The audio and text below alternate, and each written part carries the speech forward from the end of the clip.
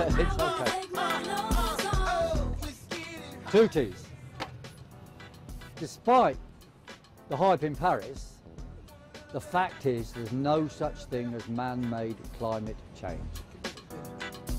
Yeah, the truth is the Intergovernmental Panel on Climate Change of the United Nations is a political, not a scientific body, and it even amends scientific documents before publication to conform to diplomatic niceties. It's getting hot in here, so take off all your clothes. I am getting so hot. The climate alarmism plastering the media and the so-called science put forward by the United Nations is fraudulent. And what Sir David Attenborough says is a disgrace to science, and we challenge him to open debate. And one thing we would ask him is, just look at this graph. The upper curve is what their UN models predict, and you can see they fail and fail and fail again to show what really is happening in the world. The world now is cooling, and our own scientific examination of solar activity shows it will cool even more rapidly in the next 20 years. When it comes to CO2 emissions, they're failing on their own terms. They're actually not cutting them, but exporting them. They closed the British steel industry to reduce CO2 in Britain, and it's regrown in India to make more CO2. This is absurd. We've lost jobs. So let's be clear, the climate change energy charges on your electricity bill are actually a poll tax on the poor, which even causes people to die in winter when they cannot foot the bill. So why is it happening? Follow the money. Huge profits have been made from carbon trading, from expensive climate change grandiose projects.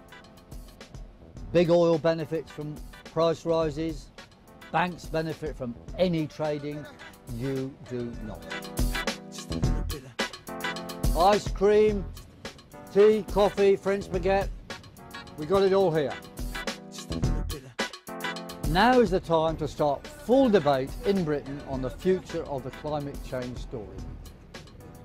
It's a con and must be closed down. That's all for today.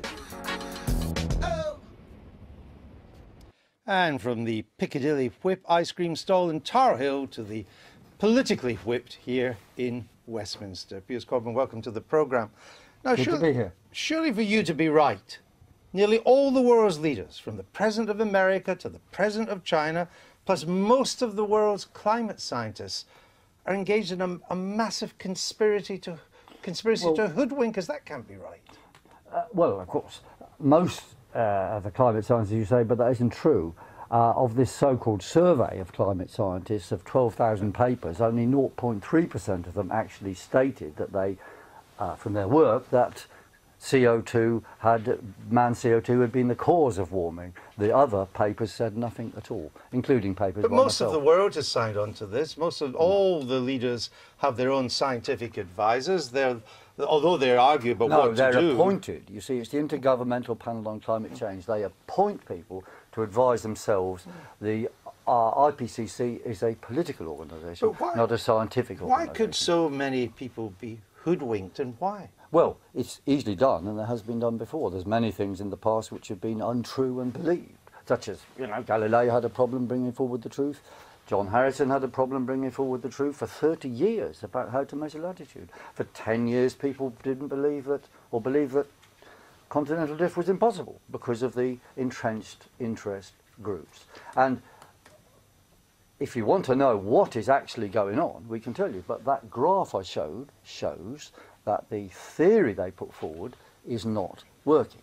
So under the Climate Change Act, Section 6, Part 2, it states very clearly that if the science changes, i.e. information changes, then the measures have to change and should be discussed. So what's saying is we have to reopen the debate on climate change and actually not impose these charges which are closing British steel. But you said, you claimed in your take there that the world is now cooling. Yes. But that's not borne out by either the land or the satellite temperature measurements, It is. it? It is. Not Look at the not graph. up till Look now. at the graph again. Yes, it is. Yes, it is.